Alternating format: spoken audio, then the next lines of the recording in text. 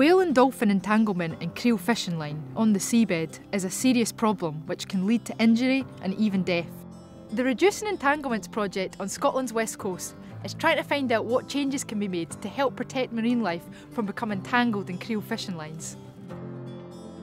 So bycatch and entanglement, globally, it's the biggest welfare and conservation threat to whales and dolphins and sharks. And it's been very difficult to solve historically. We estimated that per year, 30 minke whales, 30 basking sharks and 6 humpbacked whales become entangled in creel gear.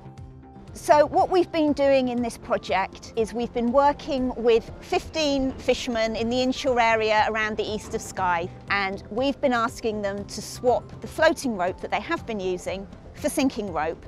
The rope looks completely the same as the rope they have been using, but it's slightly weighted and so it lies on the seabed.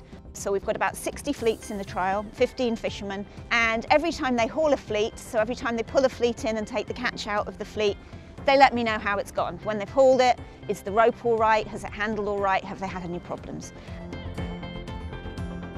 So basically the creels are going to be on the seabed, and there's going to be creels every few metres, and they need connected together with a ground line.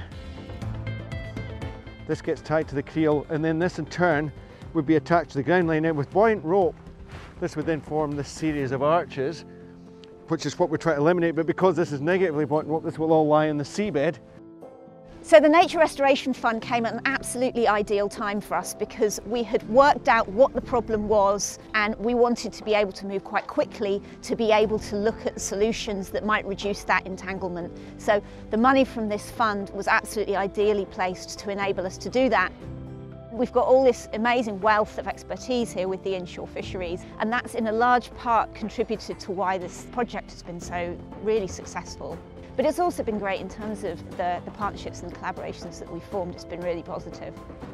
What we're really trialling here is whether or not it's practical for fishermen to use the rope, and our experience of this has been really good so far. The difference between the ropes is that one floats and one sinks, and the reason that the sinking rope can prevent an entanglement is if you think about the floating rope, the rope's trying to reach up for the surface so it sits three-dimensionally up off the seabed.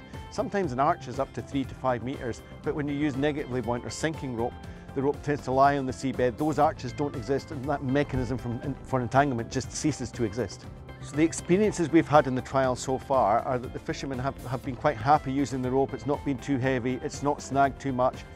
Another thing that we did look at as part of this trial is whether or not the rope abrades the seabed. Our experience from our surveys are that this rope isn't scouring the seabed at all. The trial's been really successful. There haven't been any entanglements during the trial. The most important thing is that the fishermen are able to fish with this rope without it really causing them any disruption to their normal fishing practices, and that's a huge win. So the next stage is obviously seeing if we can replicate the kind of success that we've had here around different areas of Scotland, and so that we can reduce the risk of entanglement to whales and basking sharks in all areas around Scotland with what is a very simple and easy solution that has been enabled by the Nature Restoration Fund project.